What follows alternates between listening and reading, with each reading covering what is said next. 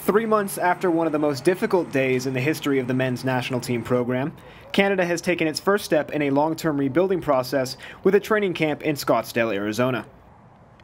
Former Canadian captain Colin Miller has taken over the senior head coaching job on an interim basis, and Miller is pleased with the way the players have performed throughout the first 4 days of training. On Sunday, we had a big meeting on Sunday. I asked them, or put some demands on them from the start in terms of their attitude and their approach to the game, to both games, and it's been very, very positive, and I'm very, very pleased with how we've approached every training session. The guys have been a joy to work with. Canada will take on Denmark on Saturday before heading to Houston for a clash with the Americans on Tuesday night. And with the team coming up against high-quality opposition, Miller knows that any success for Canada will start with a compact defensive shape. Well, I think organisation is key for us in the Denmark game and also the US game down the road. Any player who puts on a Denmark strip is a quality player. We understand that, we know that already. That's a gimme for us going in. So what was really important for us was our defensive organisation, our approach this week.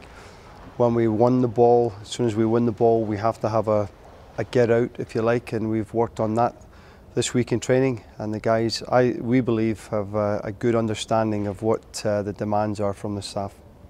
Canada has assembled its youngest squad since May 2006, and more so than simply focusing on results, the Canadian team is looking to expose its young players to the standard of the game at the highest level. I think we have to give our younger players as much exposure to this level of football as is possible, and if you can do that on a regular basis, then all of a sudden it's when you go into the Lions Den of Azteca Stadium and so on and so forth, the players aren't overawed by that. They understand what it's about. That's why these games are here, to see who's going to rise to the occasion, who's going to capitalize on the opportunity, and you know, I'm looking forward to it. For a young talent such as Kyle Bekker, there is a simple desire to perform well if and when called upon. Being my first time with the full men's national team, it's amazing, and I just want to do as much as I can with it, and if I get some minutes, then perfect. I just want to show what I can do and work hard, and hopefully we can get some results. As Canada looked to rebound from one of the harshest defeats in recent memory, there was also a focus on reinstilling some of the core values that come with playing for your national team.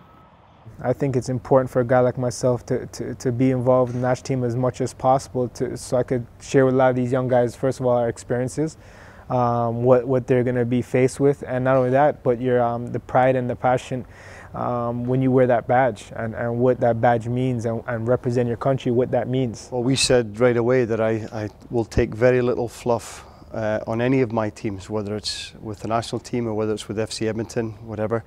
And by that I mean that if I'm selecting Dwayne de Rosario, I'm not expecting him to go into a tackle that one of my back four players would go into, but I am expecting that player or the player in that area of the park to be someone that is aware of the role, that they just don't let people run past them and say, oh, it's not my job to do that.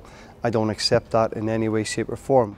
Early on at least, it seems like the message has been well received by the up-and-comers. We just have to be focused, be disciplined in what we do, and just fight for it.